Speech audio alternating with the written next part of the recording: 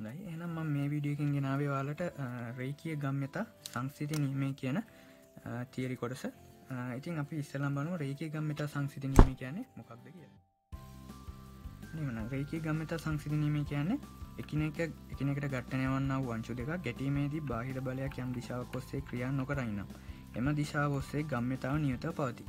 ඒ කියන්නේ මේක ගැටිලා බාහිර බලයක් දෙන්නේ නැත්තම් මේකේ ගම්‍යතාව නියතව පවතිනවා. එහෙනම් මම හිතනවා මෙන්න මේ සිම්පල් m සහ කැපිටල් m කියන වස්තු දෙකක් එකිනෙක දිශාවට මේක u ප්‍රවේගයෙන් එනවා මේක v ප්‍රවේගයෙන් එනවා කියලා හිතනවා.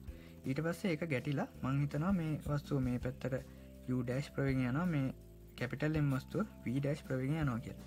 එහෙනම් මට මේකට ගම්‍යතා සංසිද්ධි නියමය දාන්න පුළුවන්. ගම්‍යතා සංසිද්ධි නියමයට අනුව මම කෙටියෙන් ලියාගත්තා. එතකොට මේක දිශාවක් සලකන්න ඕනි. මොකද මේක ප්‍රවේග කියන්නේ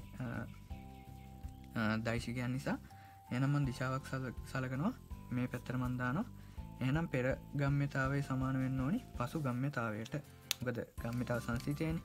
එහෙනම් පෙර ගම්‍යතාවයේ සමානයි පෙර ගම්‍යතාව සමානයි පසු ගම්‍යතාව. එහෙනම් පෙර ගම්‍යතාව කියන්නේ මේකෙන් එන එක, පසු ගම්‍යතාව කියන්නේ මේකෙන් එන.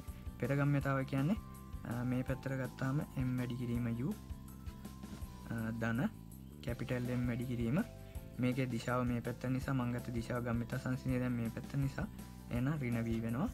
පසු ගම්‍යතාව වෙන්නේ m වැඩි කිරීම.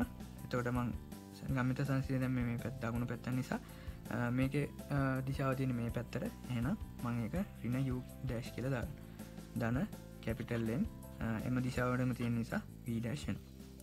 එතකොට මේක එතකොට අපිට සුළු කරගත්තාම mv ඍණ mv සමානයි ඍණ mu dash ධන mv dash කියලා අපිට මේකෙන් එනවා.